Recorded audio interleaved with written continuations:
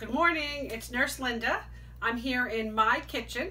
I hope you're all doing very well today. Today we're going to talk a little bit about hand washing. And I know you guys know how to wash your hands and we practice it at school all the time and it's important all the time.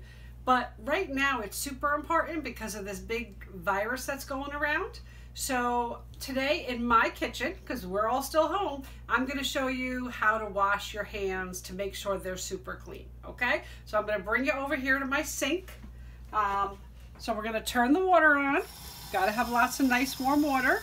We're going to get our soap, lots of soap. Not too much, but enough that, you know, you get like clean, sudsy stuff. All right.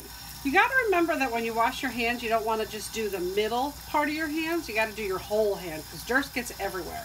So you're going to get some water on there and you're going to start scrubbing so that the palms and your inside of your hands get clean. Then you're going to make sure you do the outside of your hands because it's important because we get dirt there too.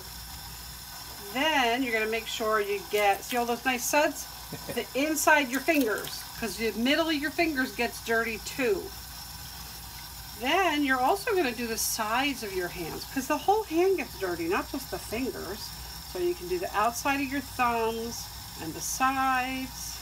Now a lot of people say that when you're washing your hands, you can sing your happy birthday or the ABCs and that's enough time. I am not going to scare you with my singing. I don't think you want to hear that. We only do that in my office. And then you want to make sure you rinse. Lots and lots of rinsing so you get all that soap off. And you hold your hands down because then the dirt goes down into the sink, not like this. Okay, so you make sure it gets nice and rinsed. Then you want to turn the water off. If you have a clean paper towel, you can use paper towel or your wrist because your faucet gets dirty too.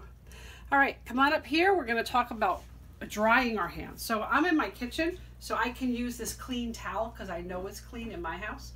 If you're out in a public bathroom, you want to use paper towels or hand dryers like we do at school, but you want to make sure you dry between your fingers too, because when your hands are wet, then dirt can get on them. So you want to make sure they're dry too, just as important.